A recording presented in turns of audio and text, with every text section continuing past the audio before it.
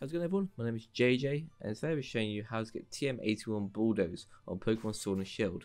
So we're here at Giant Seat in the wild area, and over there you just saw the entrance to the wild area. So we're in this little corner patch over here, and on the floor you'll see this Pokeball, and in there is Tm81 Bulldoze. It is as simple as that.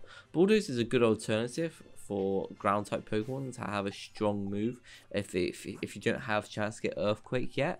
I hope the video has been helpful. If it has, be sure to leave a like. Subscribe if you're new around here, as 98.7% of you who watch these videos aren't already. And I'll see you next time for another video. Bye.